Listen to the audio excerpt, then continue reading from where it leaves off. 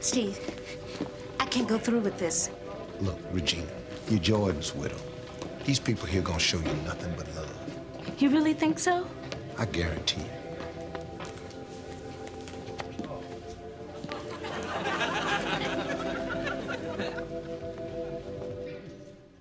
I know we're all asking ourselves the same question.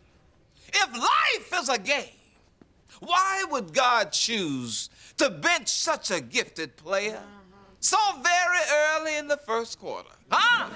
Yes.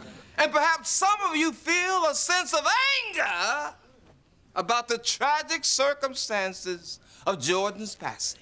Well, everyone, please join hands and focus on the forces of evil which claim this fine young man. And pray that they never take another young life.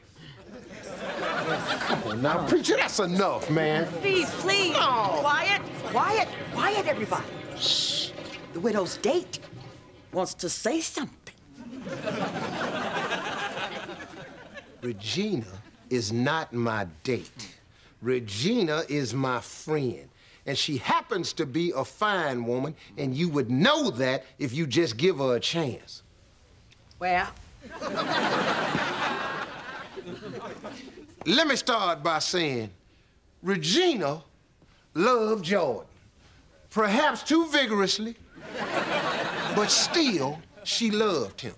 And I'm sure that Jordan is somewhere looking down on us, and he is sad. Sad because you have closed your heart to the woman he chose to love. Now, Regina is Jordan's widow. When you disrespect her, you disrespect him. That's all I got to say. Except, anybody know where I can get this validated Parker's high?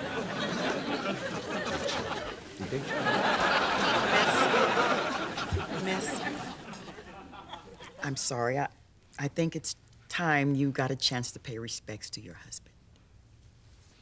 Thank you.